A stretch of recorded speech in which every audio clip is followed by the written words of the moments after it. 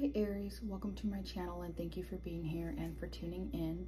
I'm Valencia with Val 333 Tarot and with Spirit, and we're just going to jump right in here and see what does Spirit want to tell you the most today in regards to your current situation. This is for Aries, Sun, Moon, Rising, and the North Node. Hold on, sorry Aries, I forgot. So write down your thing here. There we go. But this is for Aries, Sun, Moon, Rising, and the North Nodes. Of course, it's not going to resonate with all of you. But for more readings after this, please go ahead and check out my husband's tarot channel at Possessed777. And I do offer same-day personal readings for $20. Everything you need to know is in the description box below. All right, thank you.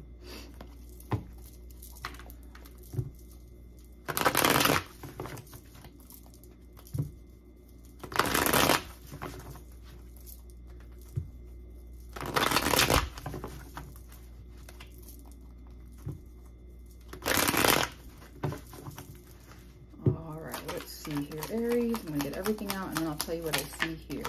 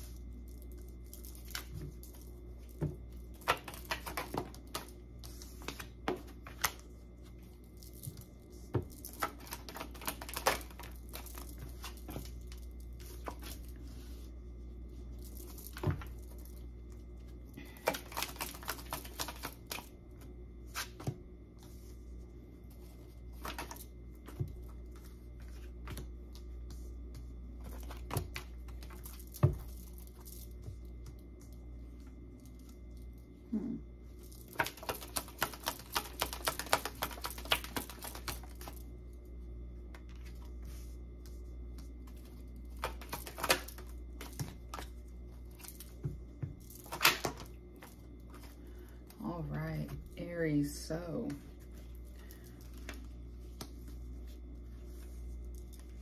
yeah, and you know, right away I'm gonna write this down for you just in case I use this for your title, because immediately I saw it based on what's here on the cards, but also I heard immediately, like, you tried to be nice. You tried your hardest to be nice, like the whole time. You tried to keep your cool with whomever this is and whatever's going on, because I do see someone here. You tried your hardest to be nice, and unfortunately it had to get ugly, and you had to stand up for yourself and do what you needed to do and move on and move forward in the situation. Okay, so overall there is, and I feel like there was someone here that was trying to install fear tactics on you, like, oh, you'll never leave me, yeah right, who wants you, you know, that kind of stuff. And for some of you, this could be someone that you may have recently divorced, or it could be an ex, it could just be a friend. Like, I don't know who this is. Some of you, I do get, this could be like really just parental figures, like it's your parents that will never change. They will just never change in life.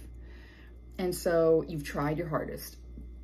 After a while, it's like you can't take it anymore. You're not going to be someone's punching bag. You're not going to let them use you, especially financially. And so that's what I see here, okay, is that overall it's like they had no passion with you. They didn't want to create new beautiful beginnings with you.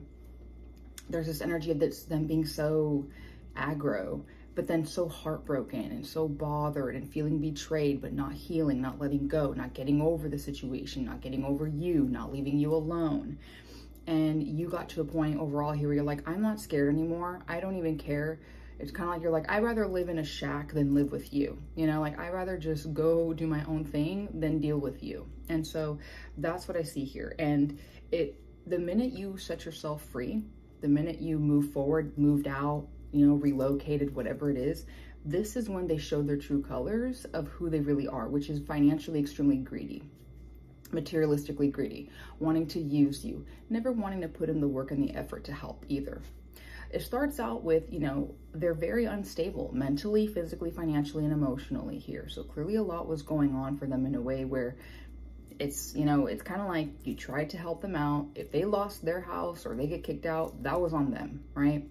And so, I mean, it's harsh, right? No one wants anyone to be homeless and everything, but it's like at the same time, if you tried your hardest to help them out and then they just treat you like crap, it's like after a while, even you know, you're just going to get up and not put up with it and be done.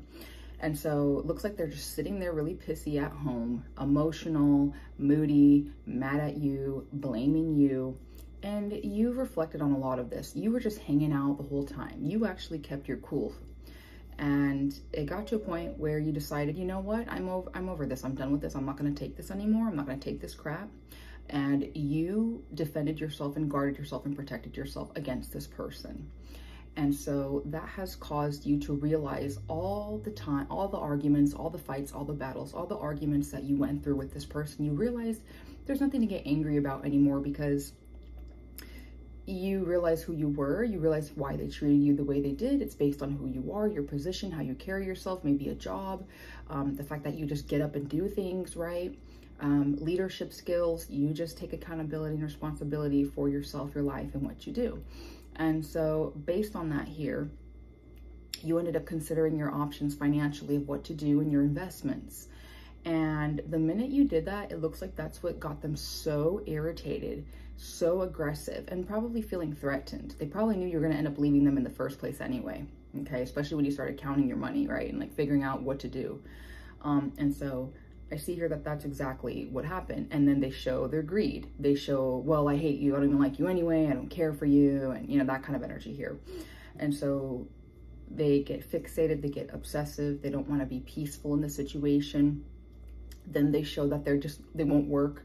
They're not going to do anything at all. But then they're going to still try to find a way to take money from you or blame you.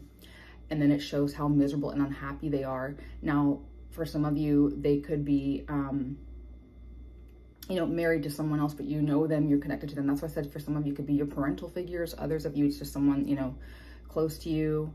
It could be an ex, you know, whatever it may be here. That's when you served justice on them.